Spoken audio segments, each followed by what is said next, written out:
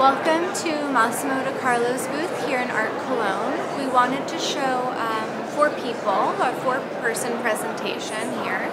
We have Karsten Haller's mushroom behind us, and we're showing a mixture of very established artists like Karsten, with Jonas Kunelis, a historical artist who's passed away, a young artist, Tony Lewis, and works by Carl Andre. This is sort of a surprise maybe to see at the fair. It's a sculpture by Karsten that can be shown outdoors. And typical to his work, he's combining three different kinds of mushrooms. One is poisonous, the other is not. And it's also an invitation to the viewer to have a very different tactile experience. In contrast, we have these poems by Carl Andre.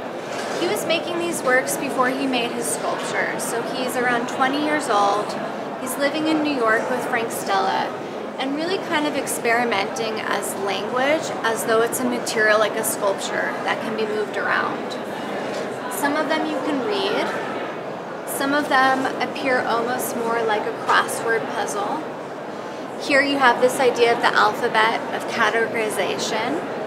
And here you have a very interesting collage where he's obviously taken the paper, cut it, and attached it to board.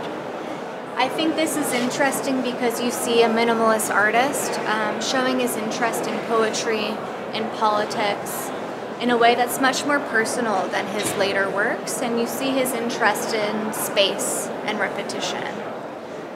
In the other room, we have Tony Lewis. He's an American artist from Chicago. He was born in 1985, and he's very interested in drawing, the limits of drawing and graphite. So here we have included nails that are dipped in graphite and strung along so that you see the marks of the work that's being made.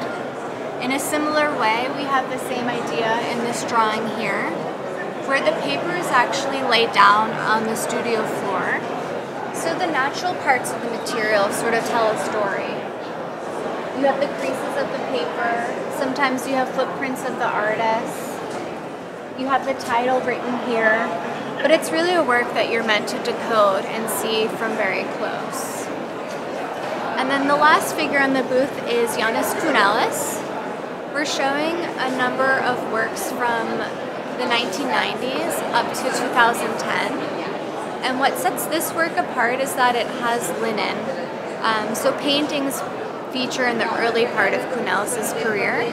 So it's sort of a full circle piece, uniting very typical and atypical materials in the work.